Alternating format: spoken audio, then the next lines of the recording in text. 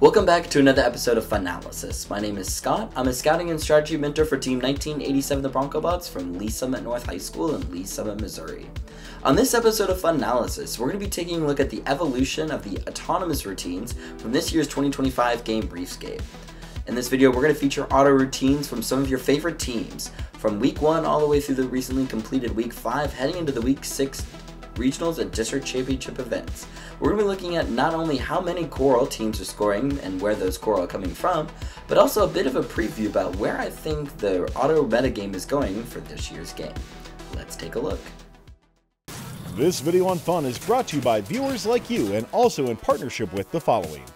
AndyMark provides superior service with the reliability that teams expect. Check out their sport gearbox and ratchet sport options to their tried and true compliant wheels used by teams all over the world. From mechanical and electrical products to tools and hardware, head on over to andymark.com for your one-stop shop of high quality and affordable solutions. For over 100 years, Kettering University has offered a better education because from day one, that education has been built on hands-on, co-op learning. Kettering's impressive alumni network includes founders, presidents, CEOs, and frontrunners who have a reputation for transforming industries with their resolute leadership. Apply today at kettering.edu/first. Starting off in Week 1, we're at the Whinemy Port Regional. We're going to focus on the Red Alliance, where we have Team 4414 High Tide and 3255 the Super Nerds. Both 3255 and 4414 are going to score their pre-loaded Coral, but they're going to choose two different places about where to go to try to get their next game piece. 4414 is going to focus on trying on getting one of those pre-stage Coral game pieces from the ground, while 3255 elects to go for the human player station. Now, both robots do manage to secure another game piece, and 4414 manages to score theirs, and 3255 manages to attempt to score theirs with about 3 seconds left on the clock. Now, well, it's not necessarily important whether or not they scored or not, but I think the most important thing to look at from this week is how teams are thinking about tackling this year's autonomous challenge, by both attacking the pre-stage Coral game pieces and the human player loading station. As we move on, we're going to go to Week 2. We're at the Plano, Texas District event, where on the Red Alliance we have Team 3310 Blackhawk and 148 the Robo Wranglers, up against 5411 the Robo Talons and 9105 the Techno Talons. And as we see, the Red Alliance, both 3310 and 148 managed to score their preloaded game piece, but instead of either one of them trying to head to those pre-stage game pieces, both robots are going to head to the human player loading station. Same thing with the Blue Alliance. After both scoring their preloaded game piece, both are also going to go for the human player loading station. Now, as we take a look at this routine, I think one of the important things to note on the clock is when both teams try to score their second game piece, with about 2 seconds left on the clock is when the Red Alliance manages to try and score those second game pieces. So while 2 game pieces is pretty good for the second week of this event, the time in which it takes them to do is going to be important as we look towards the future and some of the auto routines we're going to see coming in later weeks. Notably, the Blue Alliance, while a little slower, did actually manage to score all 4 of their game pieces as opposed to the Red Alliance, who was moving a little faster and only managed to score 3. So we could see that to a certain extent there is some trade-off between speed and accuracy, where the Red Alliance tried to move a little bit faster and missed one, the Blue Alliance, being a little more deliberate, managed to score all 4. But we're going to see how that develops as we go and move on to Week 3, where we're going to take a look at the Blue Alliance, where we have Team 27 Rush and 1706 the Ratchet Rockers. Like previously, both of them are going to score their first preloaded Coral game pieces on L4 and head towards the human player loading station. The difference here is going to be 1706 and 27 both managed to score their second game piece with about 6 seconds left on the clock, whereas compared to the previous week, 3310 and 148 was scoring those game pieces with about 2 to 3 seconds left on the clock. So we can see the Blue Alliance, with a little bit greater accuracy and moving much faster, is not only going to get 2, but both 1706 and 27 are actually going to be able to score 3 game pieces. So, and we can see that on the Red Alliance, you also see 9401 minus Mayhem also going to and from the human player station, also able to get 3. So in just 1 week, we have robots that have sped up their cycle times by about 2 seconds, allowing them to score an additional game piece. And we're going to see this progression continue when we look towards Week 4 at one of our later events. Before we get there, though, we are into Week 4, but we're going to be at the P&W District Auburn event. Now, in this event, we saw, previously we saw in week 1, 44-14 was attempting to pick up the game pieces from those pre-staged coral pieces on the ground, but we didn't really see much of that in week 2 and week 3. As we're getting to week 4, though, we will see 2910 try and tackle that alongside their partner 3663 CPR Cedar Park Robotics. Well, 3663 is going to focus on the human player loading station. 2910 is going to score not just 1, not just 2, but they're going to manage to go after all 3 of those pre-staged coral game pieces on the ground and be one of the first robots in FRC this year to actually score all 3 of those pre-staged coral game pieces along with the preloaded game piece that they have. Now, as many people speculated at the beginning of the year, that auto routine of scoring all 3 of those pre-staged coral game pieces was going to be one of the most tricky challenges when it came to auto routines in this year's game. So seeing a team tackle that in week 4, I think really speaks to how high the ceiling is going to be for auto routines in this year's game. Now, moving on, we're going to take a look at another event here in week 4. We're at the New England District WPI event, and we're actually going to take a look at the auto routines of both of these alliances. To start off with, we're going to look at the Red Alliance, Team 190 Gompy and the Herd, and 1768 Nishoba Robotics. Now, as we start here, one of the first things to look at, again, like all the others, right, 190 and 1768 are both going to get their preloaded coral onto the L4s, and they're going to get back, and they're going to get a second game piece from the human player loading station. The notable difference here as compared to week 3 is that they've managed to score their second game pieces with about 8 seconds left on the clock, as compared to week 3, where you saw 1706 and 27 scoring those second game pieces with 6 seconds left on the clock. And while 2 seconds doesn't seem like a lot, as we saw from the difference between week 2 to week 3, we're going to see a similar elevation here from week 3 to week 4. So as we go back here with about 7 seconds left on the clock, we're going to see that both 1768 and 190 both actually miss loading a third game piece into their robot. And so when they come back here with about 5 seconds left on the clock where they'd be attempting to score their third game pieces, they're actually both going to miss.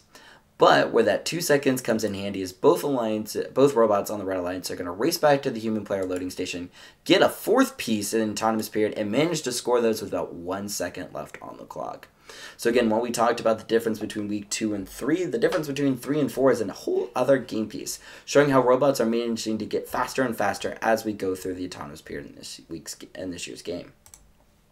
Now going back again, we're going to take a look at that Blue Alliance where we have 125 the Neutrons and 88 TJ Squared. So we see both the Neutrons and TJ Squared getting their preloaded coral just like all the others. But what we're going to see is we're going to see Neutrons moving just a little bit faster. As while TJ Squared is just now getting back to the human player loading station to get their second game piece, the Neutrons are already back at the reef for that second game piece. In fact, they're about a second faster than the Red Alliance right now in terms of how fast they're moving. So while TJ Squared is at the reef with their second game piece, the Neutrons are already back on the way back with the third, scoring it just after TJ Squared, whereas TJ Squared is just now coming back to the reef now with about 3 seconds left with their third game piece. The Neutrons are about halfway back and manage to score a fourth game piece with about 1 second left on the clock. So the Neutrons actually were able to move just as fast as the Red Alliance and managed to get an additional game piece by moving just a little bit faster. So we're already seeing how teams at this point in time are trying to use speed in order to make up the difference and score additional game pieces. But we're going to see later that in later weeks, teams are going to try something different in order to try to get those additional game pieces and go beyond the 4 that we're seeing here during week 4. And getting right into it, we're here in week 5. We're going to take a look at the Contra Costa regional event out in California. And we're going to take a look at the Red Alliance of 1678 Citrus Circuits paired up with 1323 Madtown. Previously, where we had seen both of those alliances going for the human player loading station, both 1323 and 1678 are going to choose to get their coral directly from the ground rather than the human player station. 1678 is going to head towards the human player station but still get that coral from the ground, whereas 1323, like Jack in the Bot, is going to try to tackle those pre-stage coral game pieces on the ground. Now both 1678 and 1323 are going to find their groove and manage to score 4 coral here at Autonomous. But one of the things I want to focus at here in week 5 is sort of where the potential for this year's auto metagame is to potentially develop. And really we can see that by looking at the third alliance partner here on the Red Alliance, Team 649 MSET Fish. Like we said, both 1323 and 1678 are pretty efficient about getting those coral pieces off the ground. But in the manner in which they're doing it, specifically with 1678 on the far human player station and 1323 focusing on those pre-stage game pieces, they've left this near side driver station and human player station open for a potential third robot to be working from that human player station as well, potentially getting even more additional pieces to be able to score in the autonomous period. And for me, I think that's one of the key places where this auto metagame has potential to develop, and where I'm hoping to see, teams at these district championship events and champs, really take advantage.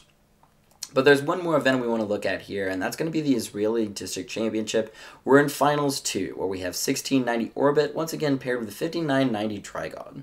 Now, similar to 1678 and 1323, both Orbit and Trigon are going to focus on collecting coral from the ground. Now, one of the things that this allows them to do, like 1670 and 1323, is they're going to move just a little bit faster than those teams who are having to go all the way to the human player station and saving them just about a few seconds overall of driving time.